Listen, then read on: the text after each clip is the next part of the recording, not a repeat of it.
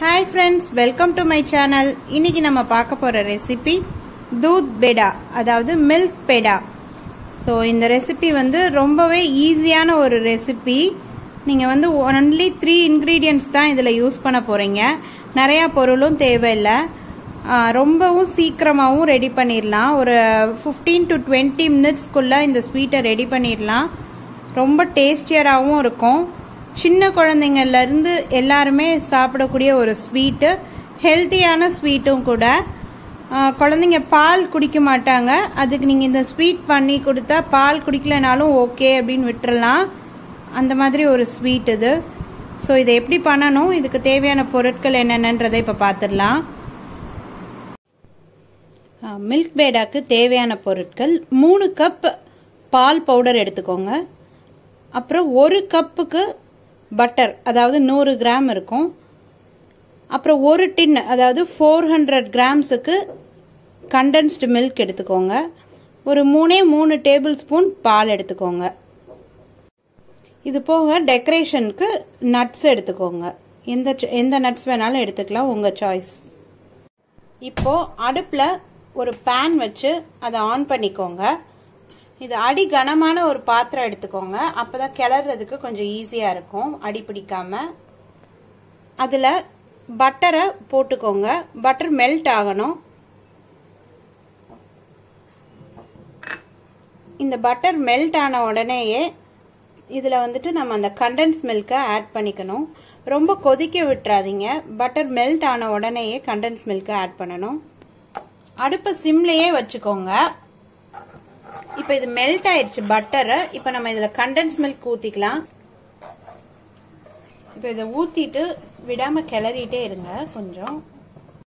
இப்ப இது ஒரு 2 மினிட்ஸ் நல்லா கிளறியாச்சு.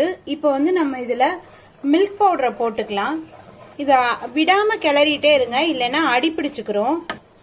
கொஞ்சம் கொஞ்சமா மில்க் பவுடர் ஆட் பண்ணுங்க, மொத்தமா ஒரே இதுல போட்டுறாதீங்க. ஃபர்ஸ்ட் ஒரு ஹாஃப் போட்டுக்கோங்க. அப்புறம் இதை கிளந்து மொத்தமா கலந்ததுக்கு அப்புறம் திரும்பியும் இன்னொரு இது போட்டுக்கோங்க. இதை நல்லா ஒன்னா சேர்த்து எடுத்து விட்டு கிளறுங்க. இப்ப இது நல்லா சேர்ந்துருச்சு. இப்ப அடுத்ததையும் சேர்த்து கலந்துக்கோங்க.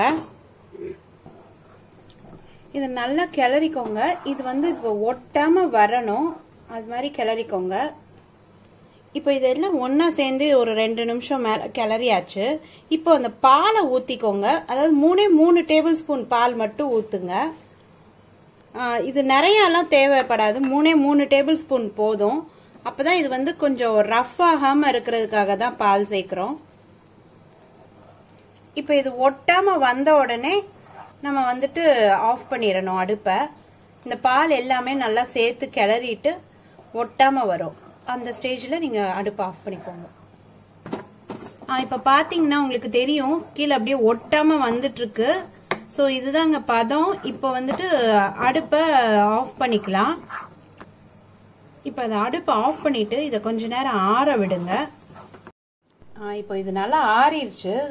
இப்ப நல்லா கை பொறுக்கிற சூட்ல இருக்கும். ரொம்பவும் ஆற விட்டுறாதீங்க, கை பொறுக்கிற சூட்ல ஆற விட்டுக்கோங்க.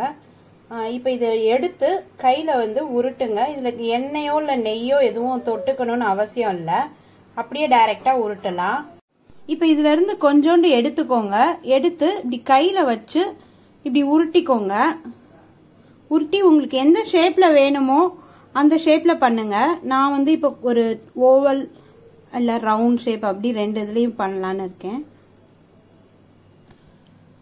ஸோ இப்படி உருட்டி அது லைட்டா ஒரு பஞ்ச் லைட்டா பண்ணி இந்த மாதிரி வச்சுக்கோங்க. இப்போ பாருங்க, நான் அதை வந்து ஆறுனதுன்னே அதை உருட்டி இந்த மாதிரி வச்சிருக்கேன். இது ஆக்சுவலா நான் வந்து என்கிட்ட குக்கி கட்டர் இருந்தது, அதனால வந்துட்டு அதுல வந்து நான் சும்மா ரவுண்ட் பண்ணி அதுல டிசைன் மாதிரி போட்டிருக்கேன்.